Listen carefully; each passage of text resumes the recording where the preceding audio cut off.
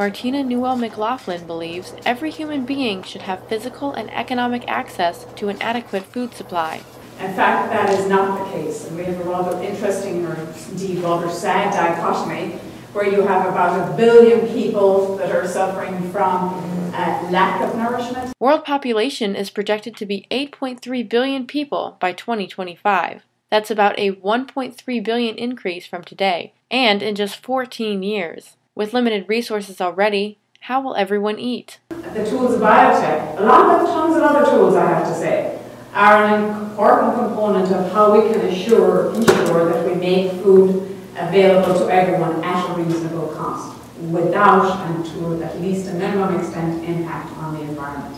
Merriam-Webster defines biotechnology as the manipulation of living organisms or their components to produce useful, usually commercial, products. This includes the process that would happen in nature, picking one organism to breed with another in hopes of reproducing a certain trait.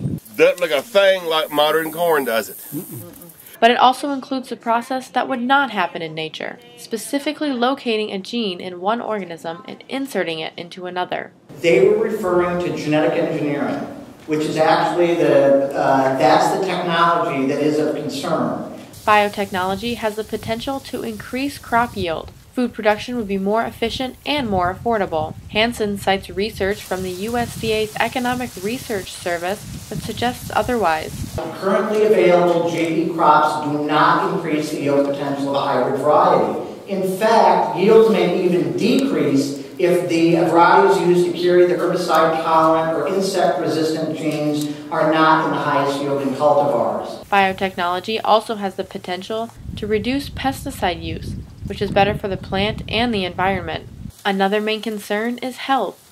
From the science side, there doesn't really seem to be any science that supports a division between so-called natural and so-called unnatural transgenic stuff in terms of health benefits or problems with health and that sort of stuff. Biotechnology is a new and constantly developing science, and there is still much to learn about it.